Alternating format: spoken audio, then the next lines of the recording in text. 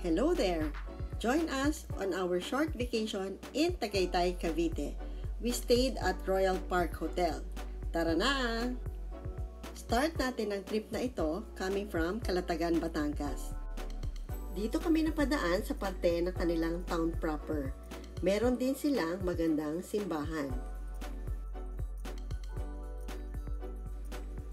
Maganda magbiyahe sa probinsya. Magaganda ang mga madadaanang tanawin na hindi natin makikita sa Metro Manila. Samahan nyo kami sa aming joyride to Tagaytay and let's enjoy this trip.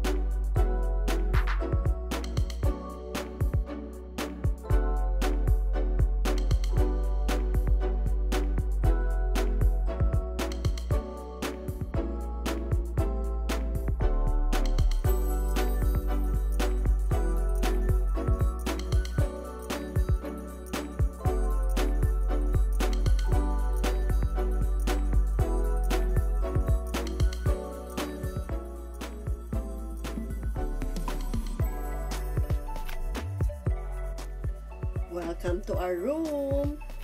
This is Royal Parc's DeLuxe Family Room. Good for 4 persons. This room have 2 queen-size beds, smart TV, and mini ref. DeLuxe Family Room is spacious, cozy, and clean. May seating area where you can relax. It also has its own veranda.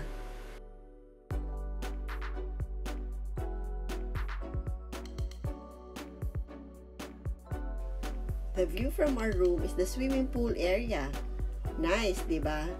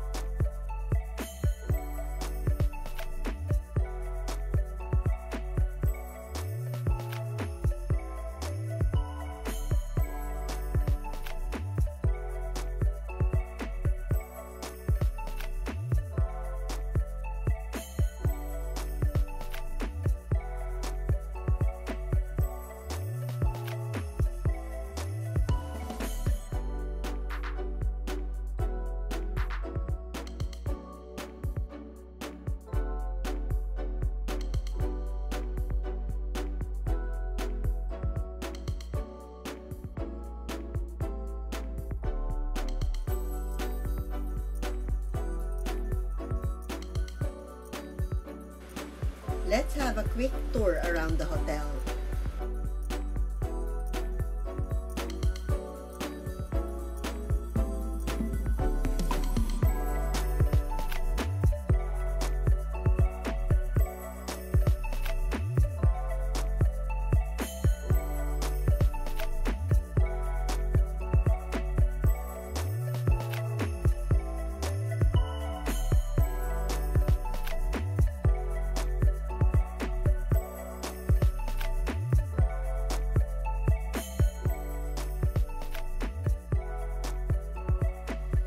There are a lot of restaurants around Tagaytay. Pamana and Chocolateria is one of them. We tried their hot chocolate drink, or popularly known as Chocolate de Baterol. Please watch our separate feature of the restos we visited in Tagaytay. Link at the description box. Now it's almost evening, back at Royal Parc Hotel. Nice swimming pool with dancing lights.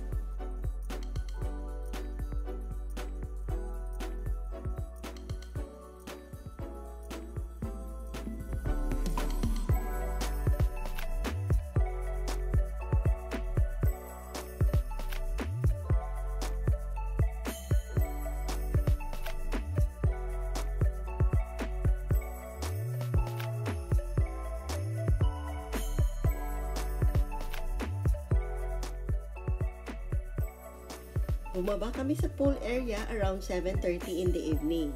Magta-try sana kami mag-swimming, kaya lang sobrang lamig ng weather. Kaya, chill-chill na lang as we enjoyed the cool breeze and the moonlight.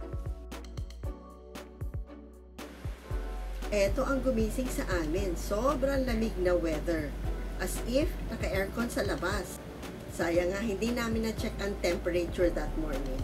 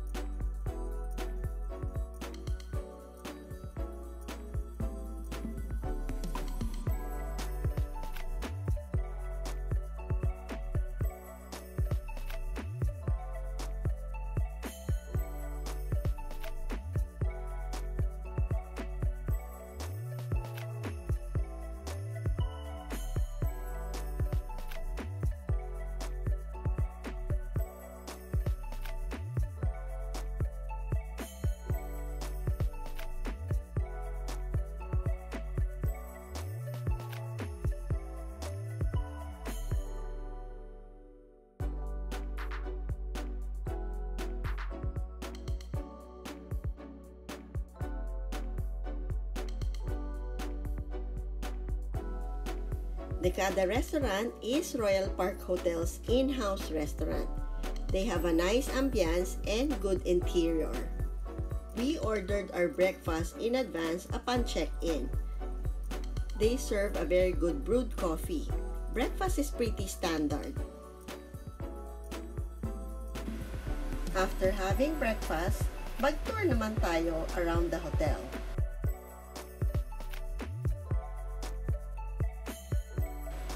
There are several Bible quotes you will find on their walls, which is nice. For Royal Parc Hotel's rates, you may book with them directly on their website or via agoda.com. Their price range may vary depending on the season.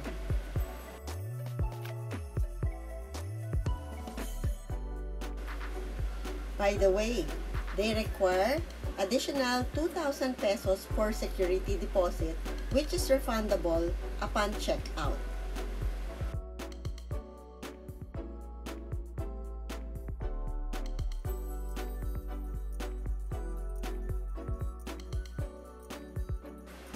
Our overnight stay with them was good. We were able to relax and unwind. More improvement though with the kind of breakfast that they serve to their guests.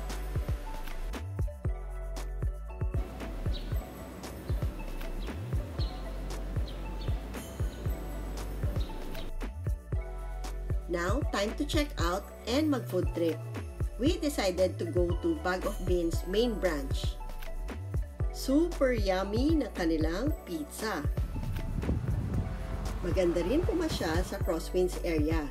They have several restaurants there to choose from.